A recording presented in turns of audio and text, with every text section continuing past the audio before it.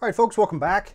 It's time for our next Mark 262 cloning video. It's been a long time since we've done one of these, about 1.5 years. For those of you who weren't around back then, or maybe you forgot what the heck we're talking about, we're trying to clone this stuff right here. This is the Black Hills 77 grain OTM. The military uses this, and it's designated Mark 262 Mod 1. It uses the 77 grain Sierra Match King with a cantilever, and the velocities are really high. I try not to be a safety nag all the time, but this is one where it's definitely appropriate. Every load I'm going to shoot today is going to be over published max, especially 223 published max. This is a really hot rod, 5.56 round, and cloning its performance should be approached with extreme caution. So like I said, this is the 15th video. Did I mention that? I get asked all the time whether the series is over or when the next video is going to come. The series is never going to end. The reason why we haven't had a video in a long time is I've kind of run out of powders that I think will hit the velocities we need to duplicate this round. With my old 18-inch White Oak Armament SPR barrel, 2,750 feet per second is what we hit. I recently got a new barrel for my 223 AR. It is the White Oak Armament Predator. That's a 20-inch barrel. I've only got a couple hundred rounds through it, and we've shot a few of the Mark 262 clone loads in it, and I think we're getting about an additional 50 to 75 feet per second, depending on the powder. So 2,800 to 2,825 is kind of our target in the new barrel, as far as I know. That's another reason for today's video. I want to put some more rounds through this new barrel. I don't have confidence in it yet. Our tests up to this point have been kind of okay. The groups aren't quite matching up with what we came to expect from the 18-inch barrel, kind of overall. In this Mark 262 series with the old barrel, the factory ammo shot about a 0.7-inch group, if I'm remembering correctly, and as we tested loads, the good ones we found, when we hit upon a good combination, we were seeing groups between 0.5 and 0.7 inches. So very good shooting combo in the 18-inch barrel. This 20-inch barrel has a different chamber though. It's got, I forget what White Oak calls it. It's either their varmint chamber or their predator chamber. I can't remember what they call it, but it's got a little bit shorter throat. So things are just a touch different. I want to put some rounds through the gun today, see how it's shooting, and while we're at it, I want to bring a couple new powders into this series. The first is Winchester StaBALL 6.5. I'm not sure we're going to get there as far as velocity goes. We're probably going to run out of case capacity. Now on the Hodgdon website, they've got load data for this powder for a pretty wide range of bullet weights in 223, but they've got the 77 grain Sierra Match King, they've got the 80 grain and the 90 grain Sierras. So with the 77 grain bullet, they do show it being a compressed load with a max charge of 26.8.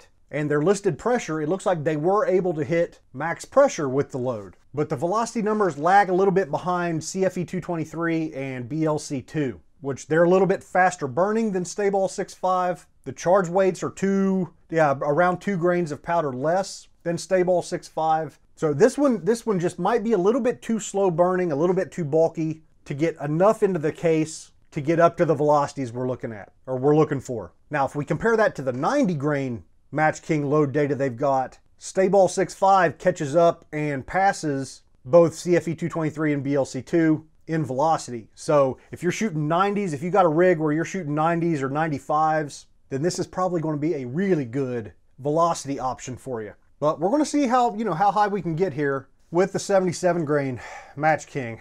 I'm also curious, what sort of accuracy we're going to get. We're still in the early days here with StaBALL 6.5. It just came out a couple months ago. We've done a little bit of accuracy testing with it in 22-250. The results weren't awesome. Standard deviations weren't that great. The velocity was a little bit all over the place with most combinations we tried. But hopefully it'll be good here in this application. The other two powders I was just talking about, CFE 223 and BLC 2, both of those powders were able to hit our velocity target in this series, but both of them really just did not shoot very well, and they had high standard deviations of velocity, and they definitely didn't make our favorite powders list for this series. Which, if you want to go back, I mean, we've tested probably almost 20 powders. I've got a separate playlist just for this series of videos. So if you're interested, go back and check them out. This has been a really fun series with some really good shooting loads and a lot of surprising results. And I guess I should say, like I mentioned, StaBALL 6.5 is kind of the main one we're going to test today. and add to the list. If I've missed powders that should be included in this series, you let me know, because I enjoy making these videos. Another powder that I haven't shown in this series is Shooter's World Match Rifle. I did do a separate video just on this powder, and we shot this combination. We shot the 77 grain Sierra Match King, and it was able to reach the velocities we needed for a Mark 262 clone load. So I'm going to shoot it here in this video, but I already know what my charge weight needs to be, so we're not going to do like kind of a full velocity workup on it since the job's already done. Shooter's World Match Rifle is extremely close to accurate 25-20, which has been an impressive powder in this series. And it's hard to track down the history of some of these powders sometimes. You never know who's speculating and who's giving you good information, but my understanding is that accurate 25-20 used to be the same thing as Shooter's World Match Rifle, which is the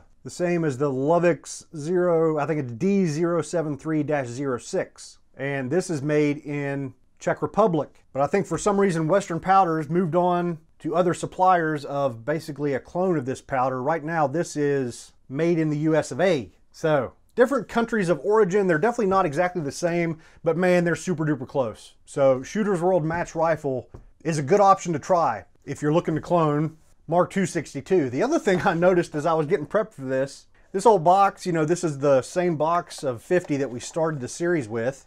There are still 5 unfired shots. So we're going to fire these today and, you know, get a new baseline as far as velocity and pressure signs and, you know, all of the stuff we do, or we did way back in the first video, to see how this stuff shot in our original 18-inch barrel. So I've pulled out 5 of my favorite powders from this series. So we'll call this kind of the verification loads. So we're going to shoot 5 pieces of the factory ammo, and then we're going to shoot these 5 loads. Vitavori N540 was extremely impressive whenever we tested it. AR comp was pretty awesome. It's very close to pressure though, if I'm remembering correctly from our AR comp tests.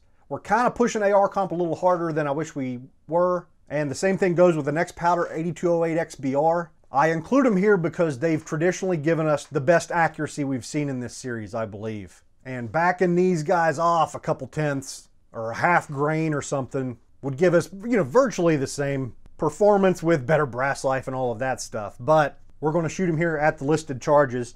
The next one, Shooter's World Match Rifle, we're going to shoot 25.2 grains. And if you remember back from the earlier videos, accurate 25-20, it's kind of funny because the name is the charge weight. 25.2 grains of accurate 25-20 has been what we've shot and found to be our clone load, and it's the same charge with Shooter's World Match Rifle. The last one is from, I think, our last video in this series, and that's Power Pro Varmint. It shot very well. It was very impressive. And it's another one that is very close to 25-20 and match rifle, and you'll see the charge weight is barely different, 24.8 grains, right around that 25 grain mark. So those are our verification loads. For StaBALL 6.5, we're basically going to shoot as much as we can fit in the case. It's going to get compressed pretty hard, most likely. So I haven't done that testing yet, so what you're seeing on the screen here is what we end up going with. I want to load up 5 different charge weights, but I basically want to see how much I can jam in the case and then drop back from there in 0.3 of a grain increments. You know, not exactly the smartest thing to do here, but we're not going to be able to fit much more than Hodgdon's max charge of 26.8 grains was their max. I don't think we're going to be able to fit all that much more into the case. So we'll see how it goes. You're more informed than I am. You can see the charge weights we went with there on the screen. Our primers are going to be CCI number 41 primers. The bullet, of course, is the 77 grain Sierra Match King with a cannelure, part number 9377G. For brass, we are going to be shooting brand new Lake City brass. With the new barrel and the new gun and all that stuff, I kind of need to break in a new batch of brass, and that's what we got going on here. This is Lake City 2018 head stamps, and it is brand new, so no primer crimps or anything like that to deal with. It's totally virgin brass.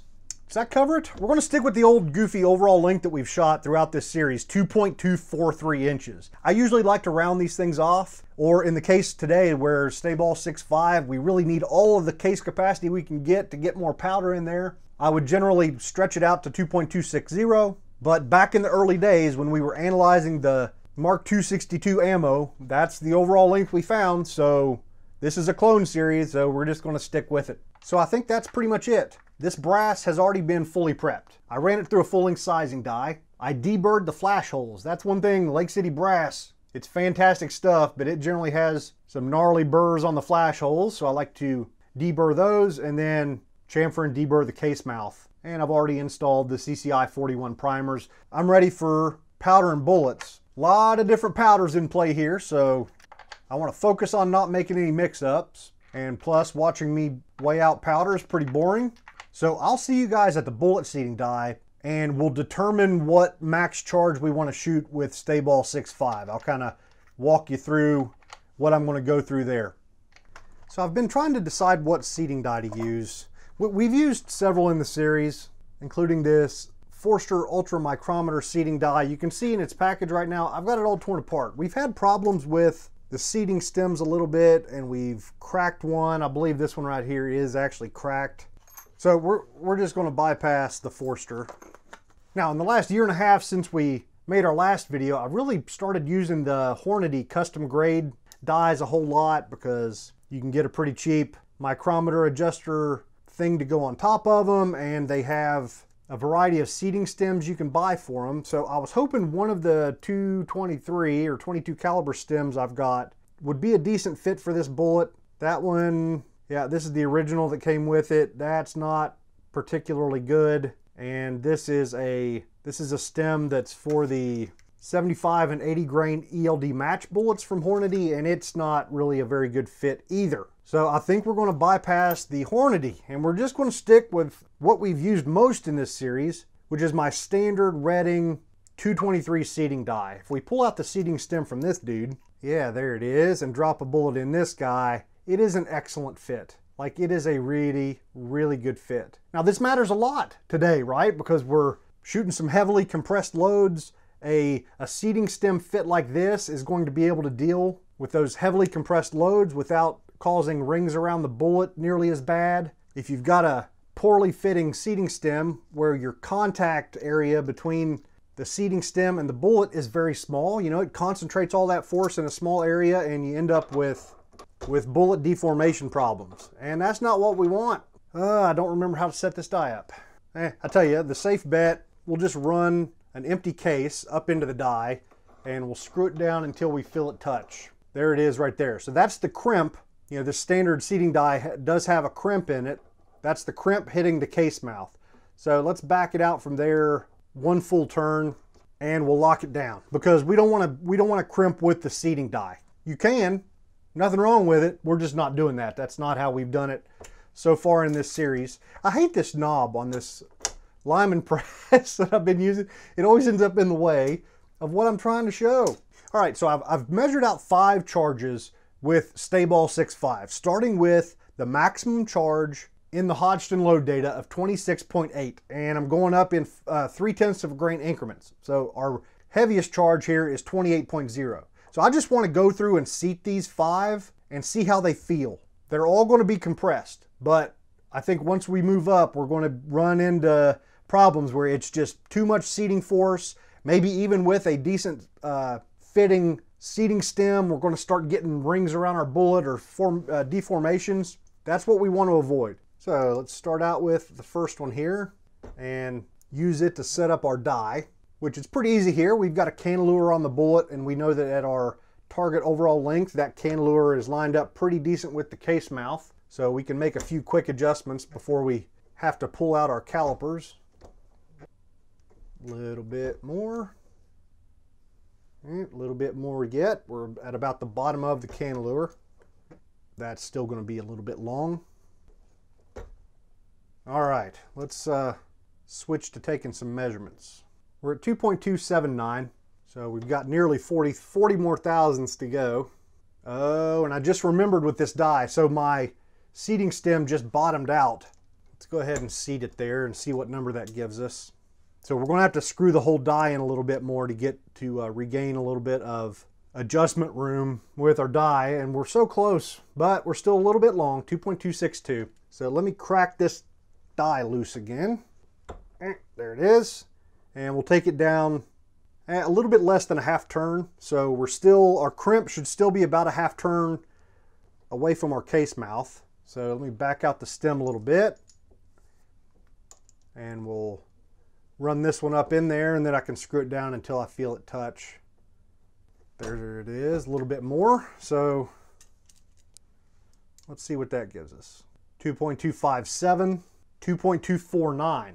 And also, if we look at our cantilever alignment, if you can see that, our cantilever, top of our cantilever is just barely above the case mouth. So we know that's just about right. I'll tell you what, let's give it one more little tweak and then really try and tighten it down here.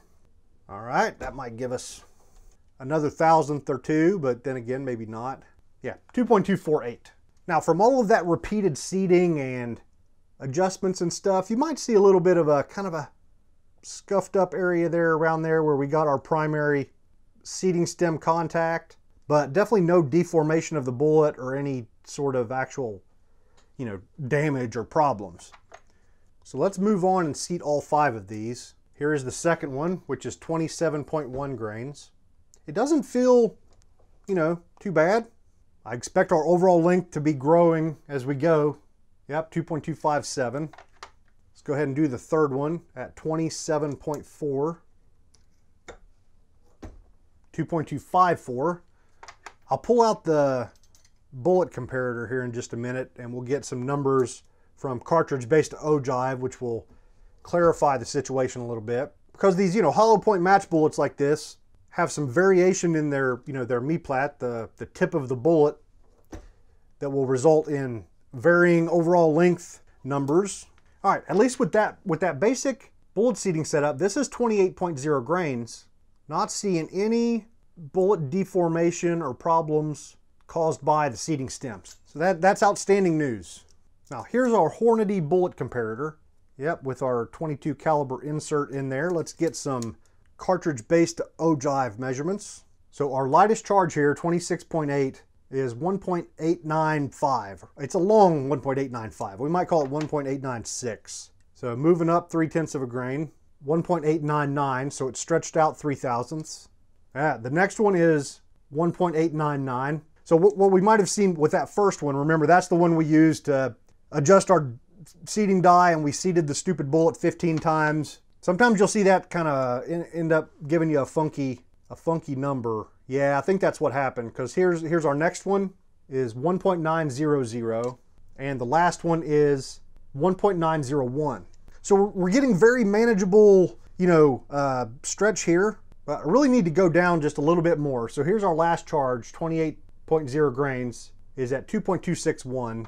So I need to drop the bullet seating die another 5 thousandths, or, well, yeah, the next one down is 2.258. So I still need to bring this bullet seating die down a little over 10 thousandths, but this is enough. This is enough to set our load data, because I'm going to be making adjustments on this as we go, and some of my test loads are not compressed loads. So if we use this exact same bullet seating die setting and seated one of our loads with, I don't know, Vitavorti N540 or AR comp, I don't think either one of those are compressed loads. It would result in a very short overall length. So as I go from powder to powder, I basically have to loosen this, back it out a little bit, and start the whole process over again to dial in that 2.246. All right, the moral of the story is, I think for our load data, which you already saw earlier in the video, I'm going to start at Hodgdon's maximum charge of 26.8, and we're going to work up from there in 0.3 of a grain increments, the exact same charge weights that we just did seating tests with.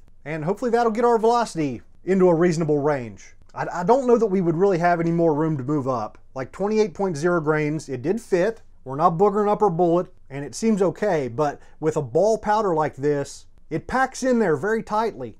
So you go from like it's working okay to holy crap, it's really not working very quickly. So it goes from, you know, compressing to solid as a rock before you know what's going on. So maybe we could go just a touch higher. Maybe if today's results where we just barely miss our velocity target, maybe we could cram a couple more tenths in there, but I like where we're at here. 28 grains seems to fit. Doesn't seem like it's going to cause us any problems in the loading process. So that's what I'm going to do. I'm going to weigh out a bunch of charges and then kind of go through this setup of seating the bullets. If anything interesting comes up, I'll flip the camera back on and let you know. I guess one thing, we are going to crimp In this series, the factory ammo we're trying to clone, it does have a crimp, and in this series we crimp. So maybe I'll bring you back once I've got some more charge weights weighed out and we're kind of going through the final bullet seating steps and crimping.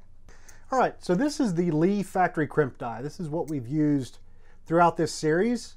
You can see it's got a collet down there where it just squeezes around the mouth of the case and gives you a crimp.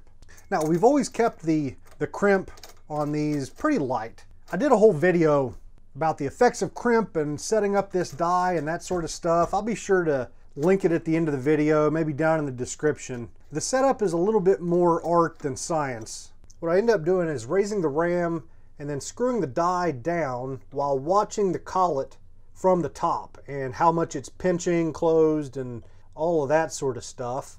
There we go. I've got it so that it's pinching down a fair amount. So I'm going to bring down the lock ring and kind of lock it in place there. So the 5 rounds that we already seated, we'll use these to set up the die. So let's just run one up in there and see what it feels like. Yeah, that didn't feel like it hit very much. Maybe just the slightest little bit of a mark on the case mouth. We want to screw it down until we definitely see that case mouth getting crimped down into that ogive, or I'm sorry, into that cantilever a little bit. There we go. That's a little bit heavier. Yeah, there we go.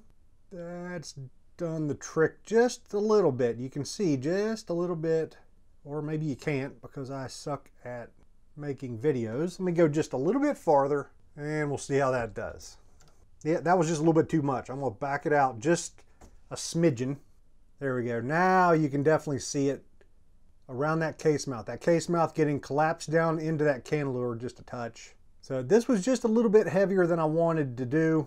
Like I said, this is a brand new set of brass that I'm just starting to use for this gun. I don't want to fatigue that case mouth too much because, to be honest, in our earlier testing, haven't really found that the crimp does a whole lot as far as affecting groups and stuff like that. It doesn't hurt anything, but it's not something we need to get the performance we're looking for, I guess, is what I'm getting at.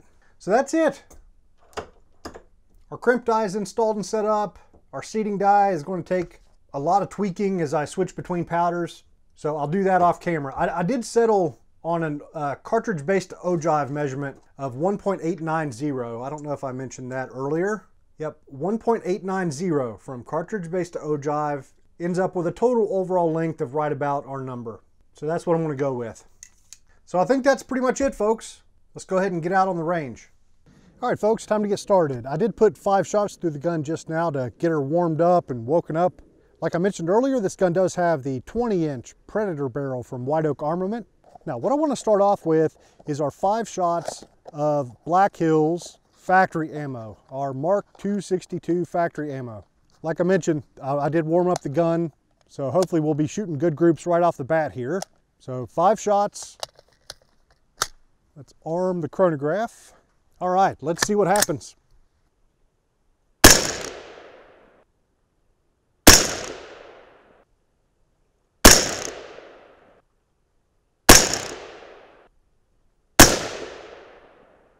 Okay, so our average velocity was 2782. I expected it to be maybe just a touch higher. It is pretty cold today, so temperatures are just over 40 degrees Fahrenheit, and we found out way back in video 1 that this is a ball powder, you know, and they're pretty sensitive to temperature. The brass looks good. Couple shiny spots on the case heads, just like you would expect from some hot 5.56. We'll have a closer look at those later on at the bench. The group wasn't bad. I was hoping for a little bit better. Unfortunately, we threw that one up high and turned it into a 1.29 inch group. Tell you what, let's see what it would have been without that 3rd shot that went high. It should be able to go here and hide it. Yeah, so the bottom 4 shot into a 0.69 inch group, which is closer to, you know, what we would expect. So good, at least, you know, that gives us a baseline to work with. So it's time to move on to our own loads. First up is going to be 24.7 grains of Vitavori N540. I expect a good group here. Let's see what happens.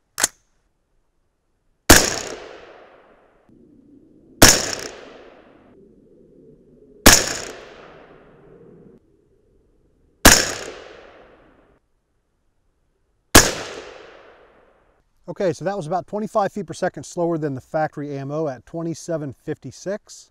The group was a little bit better at 0.88 inches, but we kind of flew 2 of them to the left and 2 of them to the right. That, yeah, I could do without that, but nothing to get too upset about. Our brass definitely had a couple shiny spots. Nothing scary, kind of like our factory ammo did. So moving right along, next up is 22.6 grains of AR comp.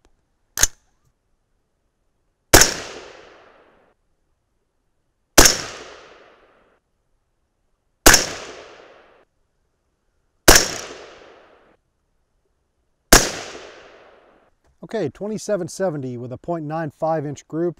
Like, I hate to complain about groups that are, you know, not bad. There's nothing wrong with a good old 0.95 inch group or a 0.88 inch group, but they don't quite seem to be even trying to stack them in there. You know what I mean? I don't know. Now, we had some more marks on the case heads there with our AR comp load. Definitely more than the factory ammo and more than we saw with Vihtavuori N540. Like I think I mentioned earlier in the video, AR comp and 8208 XBR, both of them are a little fast burning for this application. You know, you'd probably be better served to back off a little bit with them. Maybe shoot for 2700 or something.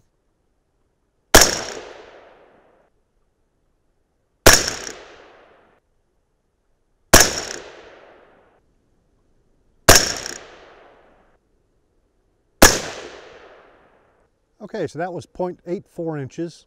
And the grid here on the shot marker, if you're wondering, is a 1 MOA grid. Of course, you got the measurement up here, so I don't know that it's all that helpful, but just in case you were wondering why there's a grid today, I decided to throw up that 1 MOA grid. 0.84 inches, that's not bad.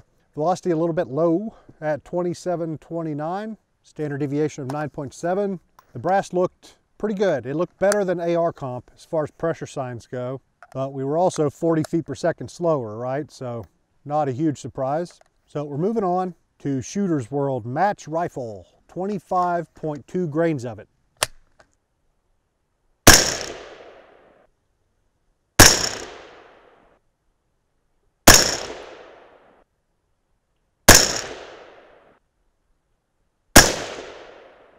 All right, now that's what we're looking for.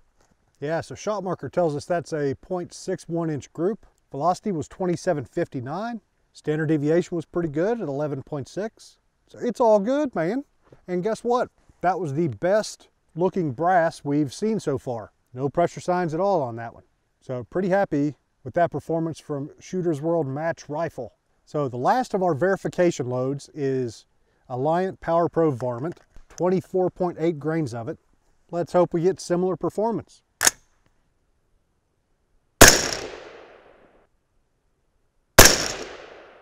Tell you what, these first 2 velocities are crazy. That last shot was 28.59. I'm gonna run down the brass, make sure we're not getting ourselves into trouble. Yep, the brass looks just fine.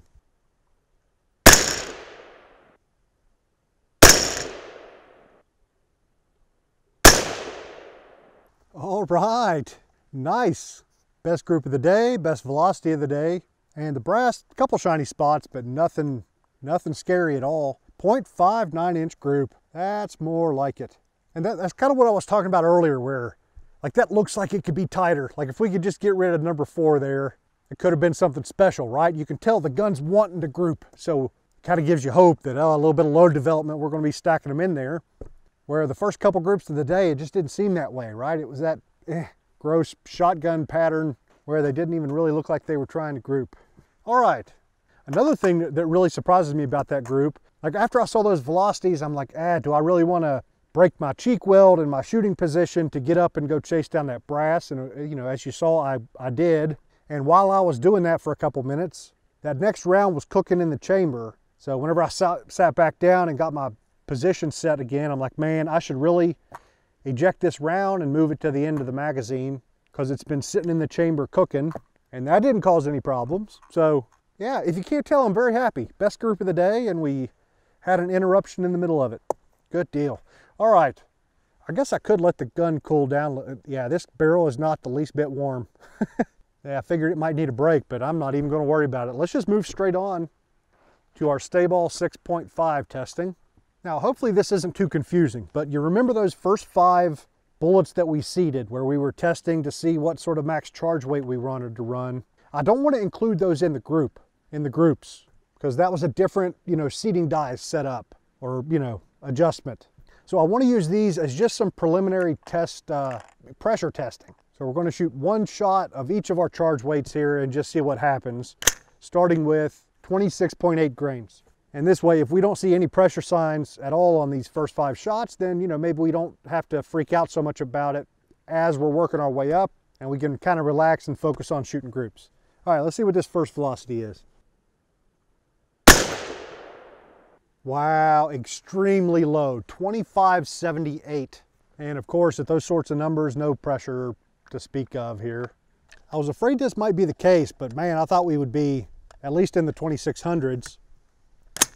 Let's see what 27.1 grains does. Yeah, I might have spoke too soon. That's already up to 26.30. And the brass looks fine. Next up, 27.4.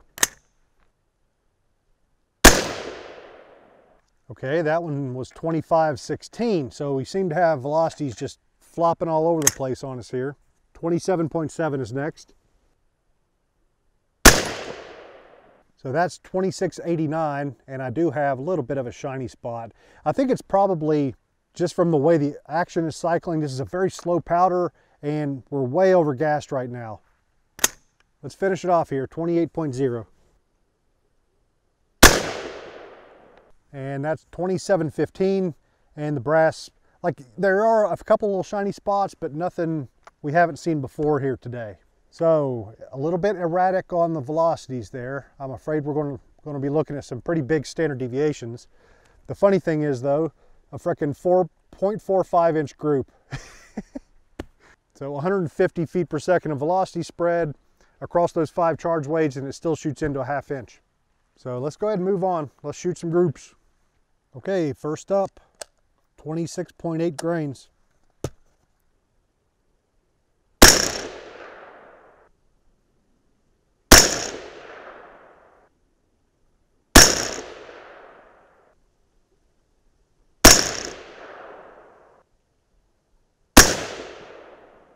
All right, so that's an excellent start. 0.60 inch group.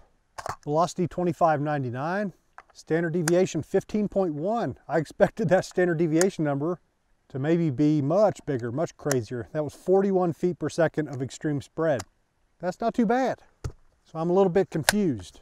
So moving right along, 27.1 grains is next.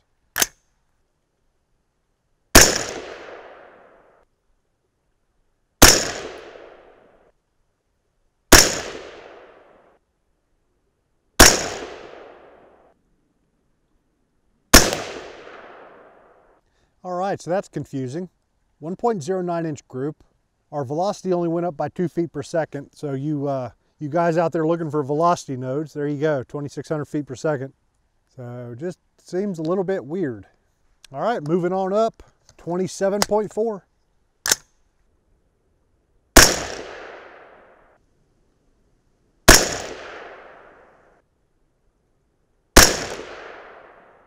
My trigger feels weird.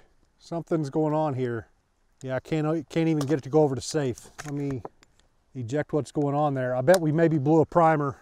Let me go find those pieces of brass. No, all the primers are fine, and the brass looks okay. So maybe my trigger's just being stupid.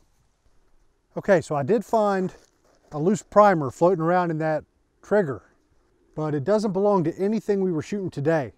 I've accounted for every piece of brass, and they've all got their primer. So I don't know where the hell that thing came from, and only the primer cup came out. I think the anvil's still down in there floating around. I couldn't get that trigger back to working quickly, so I'm going to completely remove it. So I grabbed another lower. This is my Magpul UBR stocked lower. Yeah, you can't see it, whatever. All right, let's get this finished up.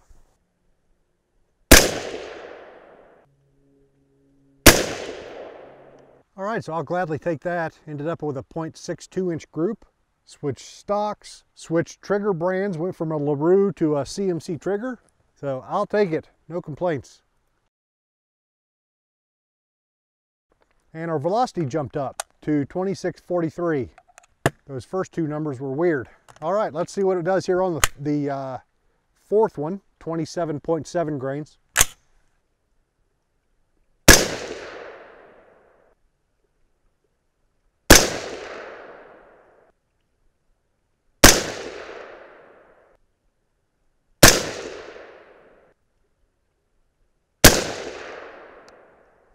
Yeah, that last shot kind of screwed that one up, didn't it? Not all that much velocity increase that time either, 2660. So we only gained 17 feet per second.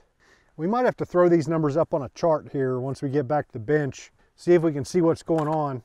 The standard deviation numbers are not terrible, right? In the middle teens. I mean, that's kind of common. So the numbers aren't bad. It just seems like we're getting these plateaus. All right, last up, 28.0 grains.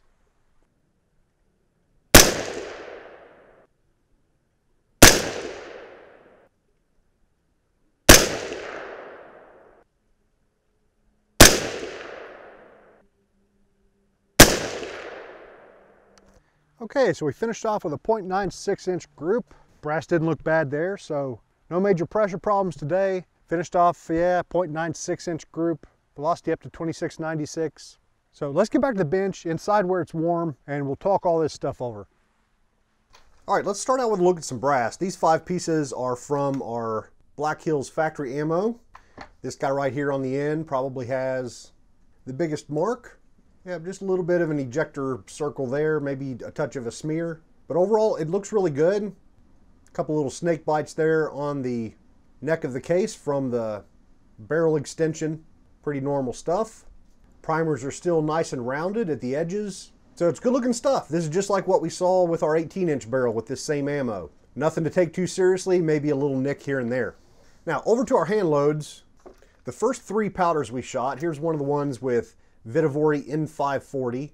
There you go, nice ejector mark and a bit of a smear there, but no significant primer flattening. Same little marks on the neck, not much else to see. I think with N540, that was really the only one. Nah, here's another one with a pretty distinct ejector mark. Here are a couple with AR comp, you know, similar sort of markings. Same thing here on this next piece. Just a little bit there, you know, lets us know that we're getting pretty close. 8208 XBR was the same deal. So just, you know, all kind of the same stuff there with N540, AR comp, and 8208 XBR. But then we moved on to Shooter's World Match Rifle in row 4 and Power Pro Varmint in row 5. There's nothing to show you. You guys see anything? I'm not seeing anything. Those two were much better. Our last 5 rows were our StaBALL 6.5 loads. And there were 1 or 2, like here's the max charge we shot, 28.0 grains. Yep, little bit of a mark there on that guy, but primers look good and nothing to freak out about. Like I think I mentioned on the range, especially with the higher charges of StaBALL 6.5, the gun was way overgassed. Like these were getting ejected almost straight forward. And I do not have an adjustable gas block on this gun yet. I actually bought one for it when I first bought the barrel, but just never installed it because White Oak Armament includes a gas block with the barrel, and I wanted to give it a try, and it is a really smooth shooting gun, even when suppressed. Like, you know, most of the common powders we shoot in 223, it's been really smooth, but I think this is one of the first like really slow burning powders that we've tried in it, and it was way overgassed. It really needed, it needed that gas turned down a little bit to be shooting suppressed with a powder this slow. So some of that markings and stuff might have just been from that rather than pressure. You know what I'm saying? That can happen. So I think that's enough as far as brass goes. So in the end, we found some pretty decent accuracy today. I was a little bit worried to start off with. The factory ammo shot a 1.29 inch group with that one shot going high, but something I thought of later, like I mentioned, those were the last 5 rounds left in this box. And I remember in an earlier video, I had sorted some of the rounds in this box and we had picked out some that had, I think we were sorting them by cartridge-based ogive measurement, that sort of thing. What I'm afraid of is those last 5 pieces that were left in here were kind of the rejects of the box. You get what I'm saying? So 4 out of the 5 shot good. They shot into a 0.6 something, but that one that went high, you know, it is what it is. Maybe that's one that early on we had sorted out because it had a funky cartridge-based ogive number. I don't know. But this has been awesome shooting ammo, and that's probably one of the biggest 5-shot groups we've shot with it. But it is what it is. The most important thing was to get that velocity baseline, right? We got 2,782 feet per second out of the factory ammo, and most of our clone loads fell short. Like actually everything except Power Pro Varmint fell short of that 2,782 number. But that's okay. This is not an exact science, you know, like weather's going to affect things. The different barrel length with the different powder burn speeds are going to affect things. They were all pretty good. 8208 XBR was a little bit low, down at 2729. But what I found looking back in one of the earlier videos, the original charge weight I had come up with for 8208 XBR and AR comp, I was just getting more pressure signs that I wanted, and we had backed it down in a previous video. So the charge we shot today was actually 0.3 of a grain lower than our true clone load that we had come up with in an earlier video. So that kind of explains those two, but AR comp was still 2,770 feet per second.